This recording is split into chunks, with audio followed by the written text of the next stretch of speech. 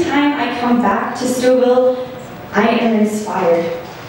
I see a community here that is rich and diverse, full of opportunity, and on the cusp of something new. It is people like Jane who inspire me and remind me that there is something going on here that's a little bit different, something that is engaged and that bridges communities.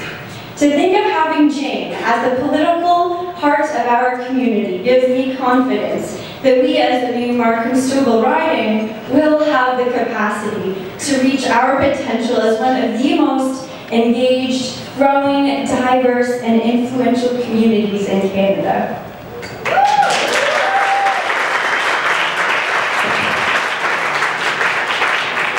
There is a wonderful program planned for you this evening. To start off, we have a very special guest who will be singing our national anthem. Her name is Rachel Remisiar. Rachel is 7 years old and she is in grade 2 at St. Benedict Catholic School in Markham. She's been learning classical music since the age of 4, and her ambition is to become a singer and to make people happy. Well, Rachel, we are very, very happy that you will start off our program tonight by sharing your voice and singing O Canada. Rachel, welcome.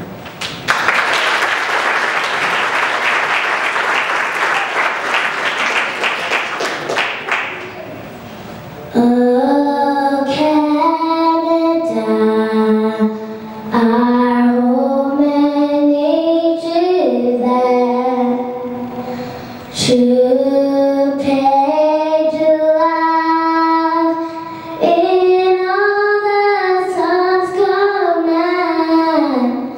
With glowing hearts we see thee rise, the true north strong and free. From far and wide, oh Canada, we stand on guard for thee.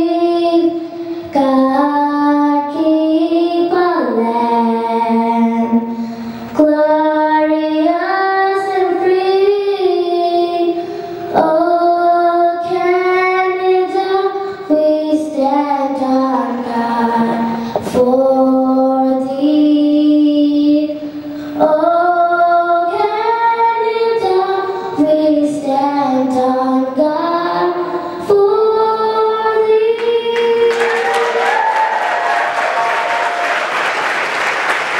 One of the things that we are fighting now in Canada is this huge cynicism that has been, set upon us on purpose. The voter suppression and the whole Republican SillyDemocracy.com stuff is really about making sure the Canadians think that all government's bad, all politicians bad. If they get caught doing something, everybody did it. Pox in all their houses, why should we even vote?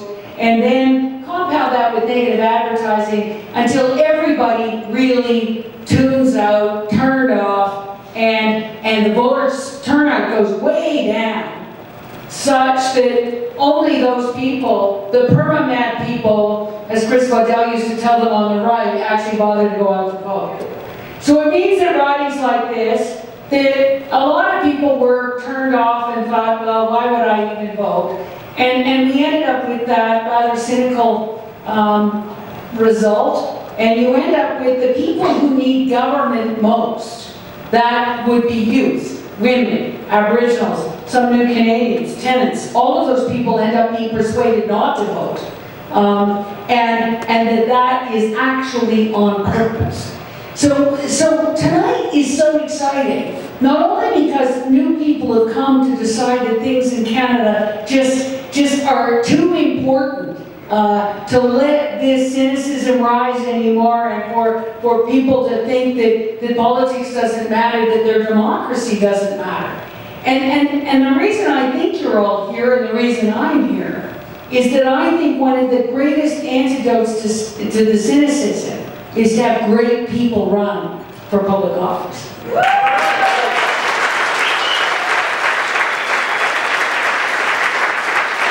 One of the greatest antidotes to having a parliament full of people who think their job is to read the talking points from the Prime Minister's office instead of actually taking the views of their riding to Ottawa. That their job is just to be the messenger boy from Ottawa to the riding and to tell people what's good for them and why, you know, and that the idea of consultation is, here's what we're going to do, you love it, don't you? Is not any more okay.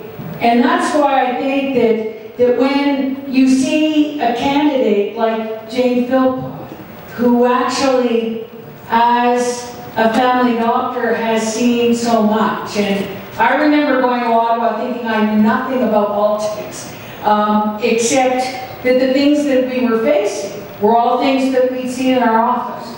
Poverty, violence, the environment, shelter, equity, education. These were all things that had come through a small business person trying to get a loan. Changes to the Divorce Act and custody. This is all things that we deal with. That when you can put a human face on it, you actually have a very different way of looking and judging actually what the decisions that the government ought to take, based on, as Jane Jacobs would say, that great policy comes when the decision makers can see in their mind's eye the people affected.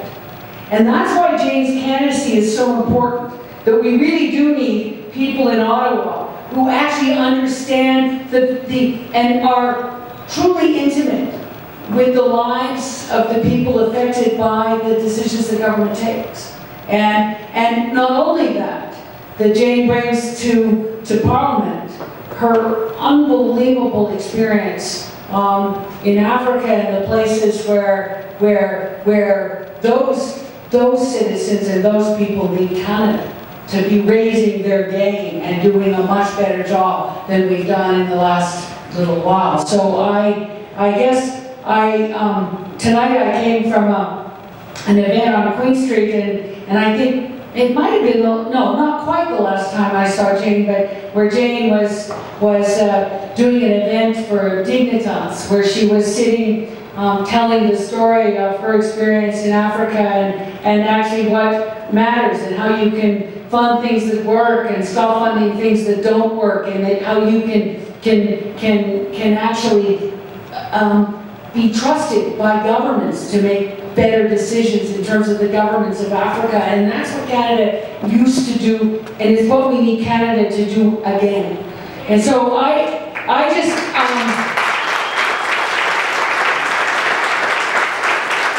you know, in the last couple of years during the leadership campaign, I stayed neutral as chair of the Women's Caucus and as the Aboriginal Affairs critic, because I wanted to make sure none of the candidates screwed up on that file. And so it was hugely interesting for me to go across the country just talking about a couple of things. That we needed a leader, not a boss. That we needed a leader, and I think that's what's so exciting right now about Justin Trudeau. That he is seriously a leader who's not going to bring tablets down from on high. This is a guy who wants to talk to the people who know things. And that's why to have Jane Philpott on the team means that she will be heard. She will be asked. She will be a serious part of everything that we as Liberals do in health and health care. Knowing that it's different. Knowing we want more health. We don't want to need health care if we did this thing right. And that the kind of role that Canada can play in the world is huge if you actually listen to the people who've been there, done that, and have the lived experience as well as the expertise. So tonight, I just want to say we can't wait to have Jane in Ottawa with us as an integral part of not only the policy making, but actually the best practice of having somebody who knows how to listen and how to articulate what are the needs of the people. That's what doctors do. They ask, they listen, and together they make a plan. It's not all that different as an MP, and I can't wait till we have Jane Philpott, MD, MP. Good evening, ladies and gentlemen. It's a great honor for me to come here to support my friend, Dr. Jane Philpott. I have worked with her on many occasions, both in some of her fundraising activities and some of the hospital programs that she's been involved in, and I've seen her. She is a true leader. She is someone that understands not only politics, but she also understands how to deal with people, different communities. And she's very easy at all this. She knows how to deal with different communities, and she's very comfortable. To me, that's a great sign, because as the multiculturalism is growing, and you're seeing more and more leaders that know what the communities make up of. So I'm very happy to say that not only has she got the experience as a doctor, I think she's the best doctor that I know. Sorry, you're not the practicing doctors, I don't want to say. You're the politician now. This is a politician to be. And I'll tell you something, when she is elected as the next member of parliament for Stouffville, for Stouffville, Whitchurch here, she will probably be the best member of parliament, because she is a good listener.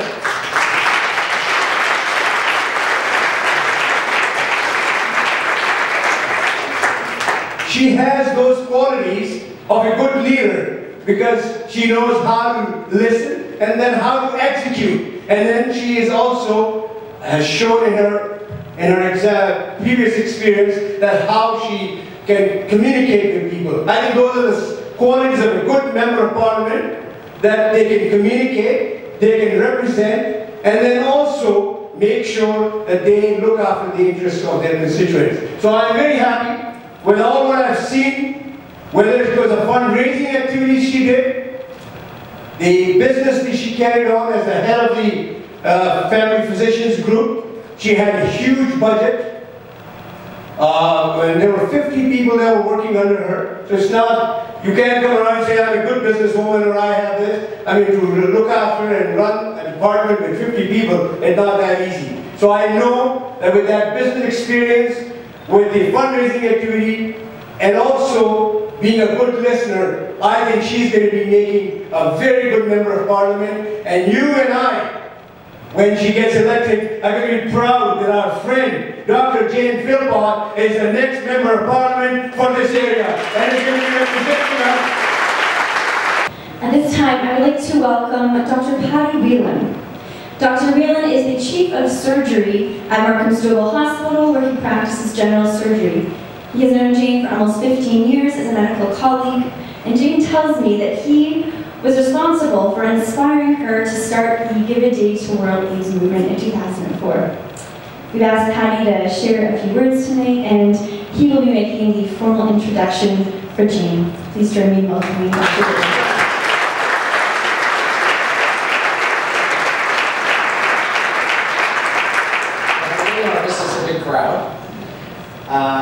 And I'm not the best doctor I know. Jane is the best doctor I know, because she really cares about people. And not all doctors are great people. Not all doctors are like that. But for the 15 years that I've known Jane, without fail, she's walked the walk and talked the talk of compassion towards patients, to colleagues, towards the people she teaches, towards the people in our hospital community. And I am so proud to be her friend. I am so proud to be associated with her at the hospital, to have been associated with her in the Give a Day program, and to be associated with her in this thing that she's embarking on tonight. And about a year ago, I got a glimmer of hope. Jane, one of the finest people I ever met, came to me and said, you know something, what do you think? I ran for, the Liberal nomination. What do you think? And I said, oh my God, that is the best news I have ever heard. And I'm just so happy, I'm just first with excitement about that. That someone who cares for people, who really cares for people, and has demonstrated it consistently for the 15 years that I know her, wants to go and serve our country at the highest level. I I can just think of no better way that we should spend the rest of our time than supporting Jane in her attempts, in her very, very important work that will be good not just for the riding of Markham-Stouffville, but for the country in general. And it really gives me great privilege. Everyone says privilege, great privilege. It's a great joy for me to introduce to you my dear friend, and I hope soon to be the Member of Parliament for Markham-Stouffville.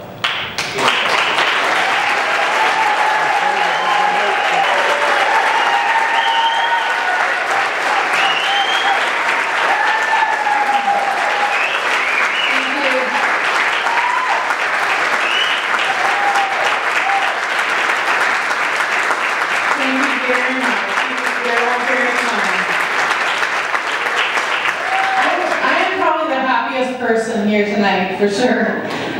Thank you so much. I cannot express to you how much it means to me to have such a wonderful group of people here tonight. And I want to welcome you to my town of Stouffville, those of you who are not already from Stouffville, and to see so many special guests here among you. I hope you're not too tired. You don't have as high heels on as me, so your feet might be more comfortable. But if you're not comfortable and you want to sit, come on up to the front. There's room to sit. I want to make sure that you're comfortable for a little bit longer. I just have a few things that I wanted to share with you tonight. And one of the first things I wanted to say was to thank not only all of you, but some very special guests who have come to be with us tonight. And some of them you've heard from already. Thank you so much, Carolyn Bennett, for coming to speak and for being a mentor for me and for sharing those kind words tonight. I'm also delighted that we have another Member of Parliament with us here tonight, John McKay. You want to raise your hand there, John? The Honourable John McKay from Scarborough Gilbert. Thank you so much for coming this evening. We greatly appreciate it. We have lots of other special guests. I can't actually see anybody out there very well, so I'm not sure. Did anybody, Jack Heath was supposed to be here. I'm not sure if he snuck away from his council meeting or not. The Deputy Mayor of Markham. Is Jack in the room? No? So the Markham Council had a meeting tonight, and I tried to get them to finish early so that they could get up here. And I'm not sure whether they were able to sneak away, and I think Logan Kennepathi was supposed to come as well. He may or may not have made it. I do know that there's at least one Stouffville Town Councillor here, Rob Pargrave. Where's Rob? Rob? Oh, Rob. Let's say hello to Rob, one of our town councillors. And Rob, did any of the other folks make it over yet? There's still a snowstorm, right? There is a snowstorm, okay. I'm very proud also to have a former Member of Parliament, Louis Tebelkowski, who's with us this evening.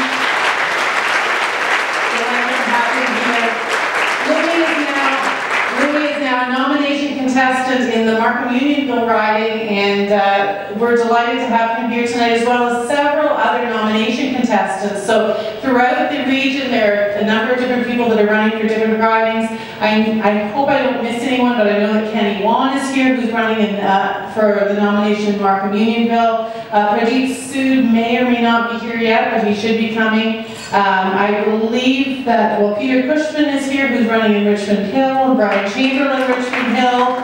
Thank you so much to all of you, and my apologies if there are others who have come that I haven't seen yet, but thank you for joining me. And I want to also just thank my volunteers, an incredible number of people that have put the program together tonight.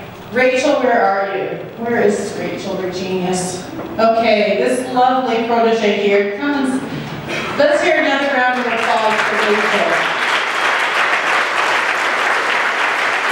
Rachel, I was delighted to go to the Markham Town Organization dinner just a few weeks ago when they raised $10,000 for Markham-Stouffville Hospital, and Rachel sang O Canada at that event, and I went up to her afterwards and I said, "You've got to come and sing at my party." And she did.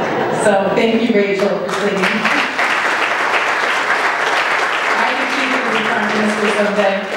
I want to thank our jazz trio headed by Liam Stanley and the team over there, York University folks.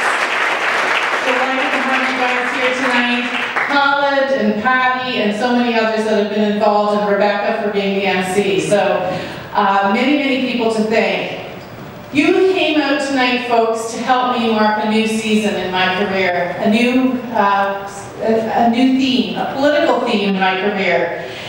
And you know, Carolyn talked about the fact that one of the times we met recently was at a campaign school that I was at in Prince Edward Island in August. And Carolyn was one of the speakers there, giving out tips to potential candidates. I learned a lot of things from her, but one of the things she said to us that day was, "You've got to have a posse." And I remembered that. And in fact, that really is a big theme for me tonight, is the fact that you all are here because you're part of my posse. So I couldn't agree with Carolyn more. When I look back and I think through all of the journeys that I've made in my life, and I think about how important it is and how much I have needed the help of some very important people around me to launch every different season of my career, and many of you are here with me tonight, and I just wanted to point to some of the others who have helped me in other launching moments of my life. Somewhere out there are my mom and dad, and three of my sisters are here tonight as well, so it really means a lot to me to have them here. I was raised in a home environment where opportunity and encouragement were in great abundance.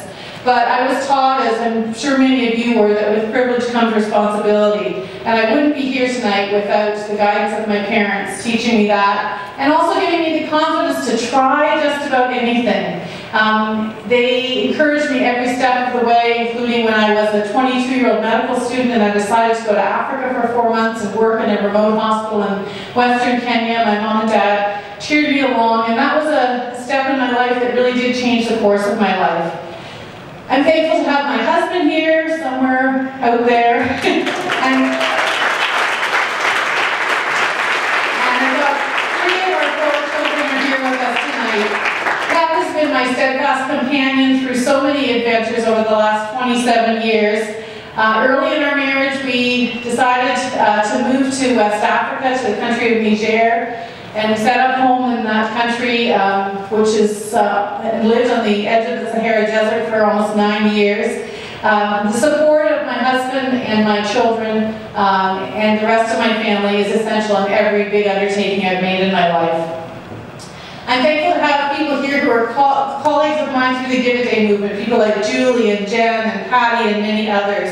Since 2004, we have worked together. We started this campaign challenging people, starting with the doctors here at Markham Stouffville Hospital, saying, why don't we do something about the HIV pandemic? Why don't we challenge one another to give 1 day's pay on World AIDS Day and to give it to great organizations that will use the money well to help the people in places affected by HIV. That was something that was an exciting step for me, but it was not something I ever did alone. I did it because, again, of the posse of people around that made it possible. I also wanted to point to my friend Claire Payne, who's come up from Toronto, and she doesn't want to be pointed out in the crowd. Dr. Claire Payne is somebody who's meant a lot to me. She's played a key role in my life because she was the one that introduced me to the work that I've had the privilege of doing in Ethiopia. It's an amazing initiative, partnership between the University of Toronto and Addis Ababa University that I've been involved in since 2008. And Claire introduced me to physicians at Addis Ababa University, and I've had the privilege of working alongside them to help start the very first family medicine training program in Ethiopia, which launched earlier this year to our great delight. So, thank you.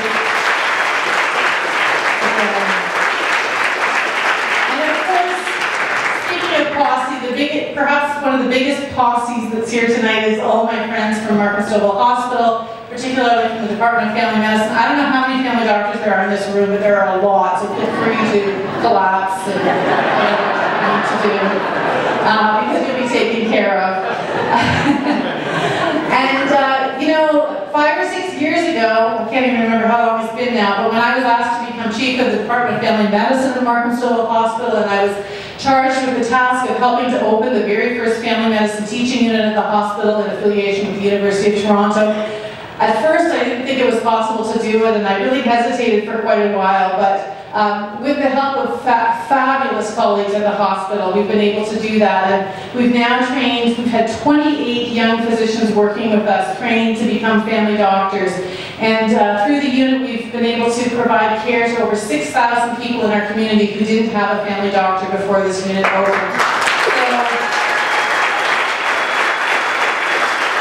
So, it's been an incredible experience, and it taught me that it was okay to take scary steps.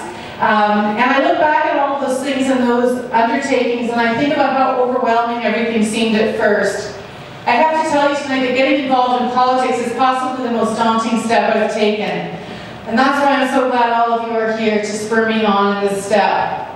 In fact, my greatest strength for sure as I enter into this new territory is knowing that I'm not going to do this alone. It's knowing that there are hundreds of you here in this room, and outside of this room I believe there are hundreds more who are the ones who are going to energize me, encourage me, and enable me along the way. And with that in mind, tonight I'm delighted to formally announce my objective to be nominated by the Liberal Party of Canada in the new riding of Markham-Stouffville.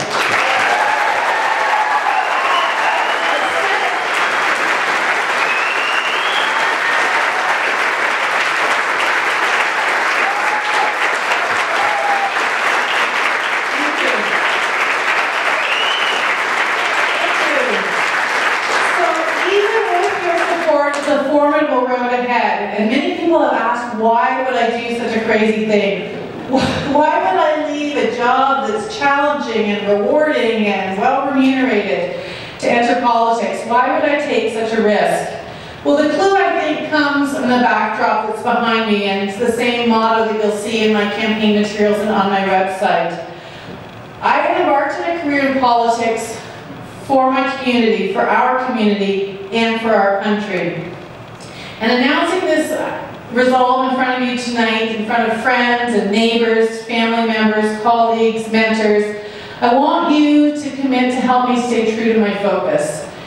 And I'd like to say my focus as simply as possible. I want to become a member of Parliament for the purpose of improving people's lives. That is what I want you to hold me to. That is what I'm doing.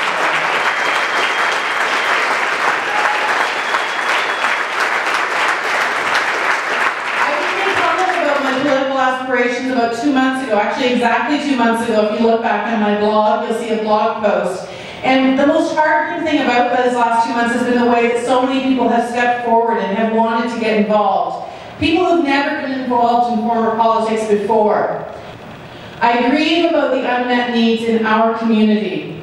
I want us to act together with generosity to solve problems in practical ways. I am sometimes fretful about our collective future. I want us to resolve together with courage to make the choices that are necessary to improve people's lives. Will you please join me in this journey?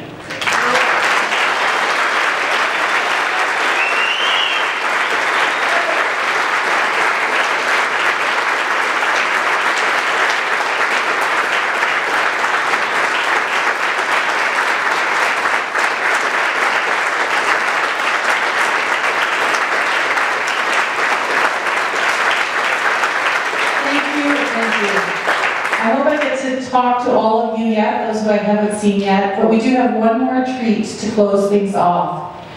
I have invited a very dear friend to come and sing. We're bookending this program with a couple of beautiful women singers. We had Rachel to start things off, and where is Utsile?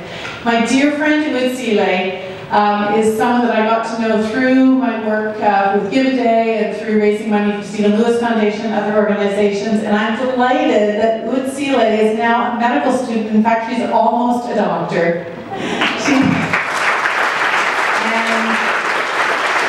I could tell you all night the great things about Utsile, but one of the greatest things about her is her voice. And I've asked her to come. I'm not sure what she's going to sing. I left it up to her, but I think it might be special.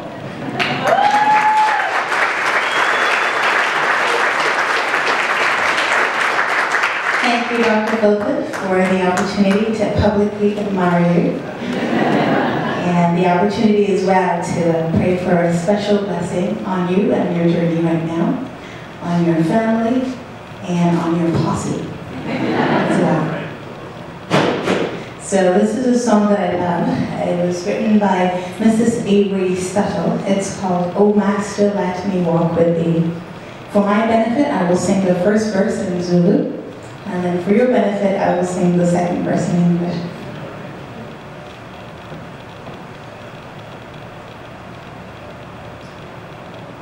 Ovumani hamegosi jeno inok wa